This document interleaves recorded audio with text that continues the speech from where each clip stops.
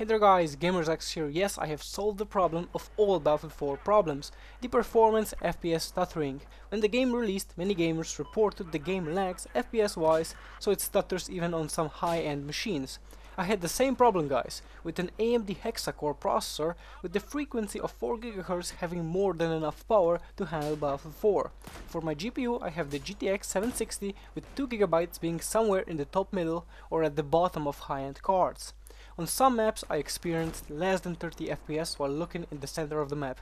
A great example was on the top of the roofs in Domination on Flood Zone, so I decided to take a look upon this horrific problem.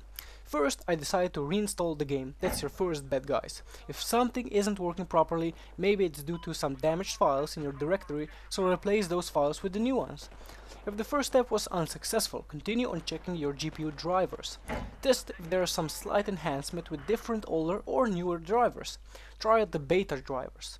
Some NVIDIA users solved the problem just by doing this step, but if you are still unlucky, check if the CPU might be the problem or your bottleneck here.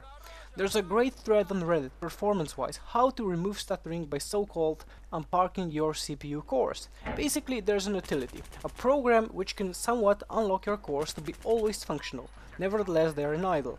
So if Windows doesn't use that core, it simply puts it to sleep mode to preserve lifespan and battery. About 50% of Intel gamers reported that unparking cores method truly increased their FPS up to an additional 50%. So if you're stutter from performance in Battlefield 4 and you are using Intel processors, this just might do the trick. The method is also effective on AMD processors, but not as much as on Intel's. Though if the problem still persists, the next method is the one which saved my game from an installment. Windows 8 used on an SSD disk. That's it, simple and easy. A long time ago I got an idea to buy myself an SSD, simply to fasten my boot times and my game load times. Then I did some research on whether or not the SSD does impact on FPS performance. Mostly like 95% of the time it doesn't. But there are exceptions, like Battlefield 4 or DayZ standalone, where the SSD is your best friend next to the CPU. So I decided to go for the Windows 8.1 Pro. The installation is fairly simple. Then I also installed the game on the mentioned drive, updated my GPU drivers, and I was ready to play.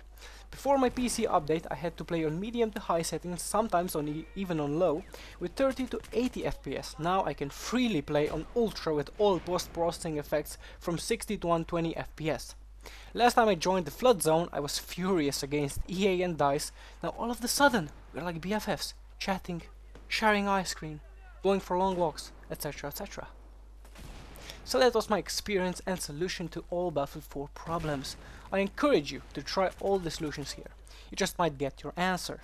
I hope you enjoyed my tutorial / adventure story of how I defeated the Battlefield 4 performance problems. If you did, a like and a subscribe is appreciated, as we'll see you next time, because our little community shall grow. Bye bye.